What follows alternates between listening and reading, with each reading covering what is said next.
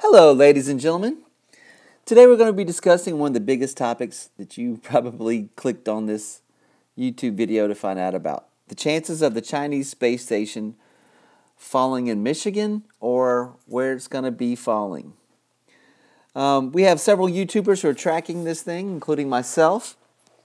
A lot of us will be live streaming this simultaneously here on this channel and some other ones. But let's get down to the brass tacks. You're going to have to stay in touch with us to basically figure out where it's going, what's going to be happening, because it will spread across a large area. Some believe that the pieces of this giant satellite, the Tiangong-1, will actually land in Michigan. That's a possibility. We are tracking it along with a lot of different countries and their technology. Luckily, this is available to us at this moment. This Chinese space station will come crashing down to Earth soon, so,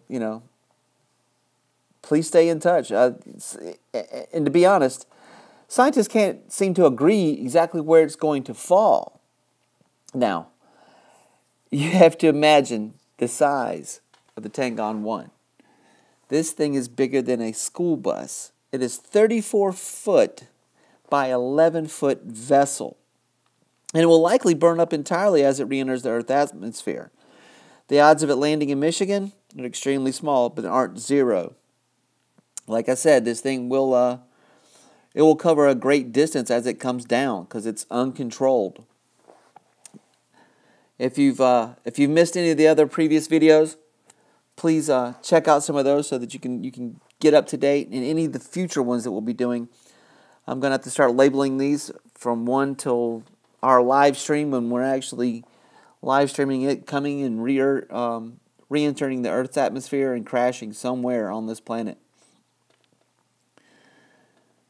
If you have any questions, feel free to leave them down in the comments. We'll try to answer them as we can. And I know people of Michigan are probably a little freaked out in southern Michigan right now, because it was just a few weeks ago that a meteorite came down over Brighton, Michigan, if you know where that is. And that was a pretty big object, and it caused a big explosion. There was a bright flash of light everywhere, and people saw it from many, many miles away. And it didn't hit anyone. It didn't cause any damage.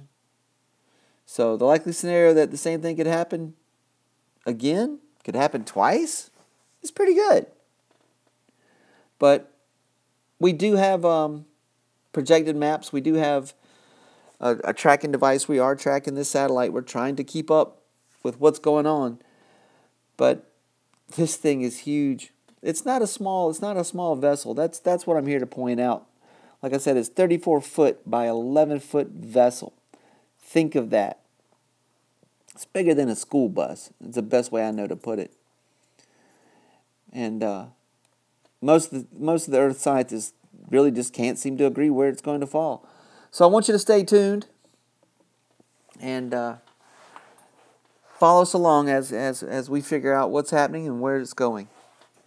Thank you again. This is Rebel State Sovereign signing out. Please stay tuned for the live stream as we live stream this thing if we can, because it may fall in some remote part of the Earth where one of our YouTube live streamers are not at. I'm going to throw that in there just in case.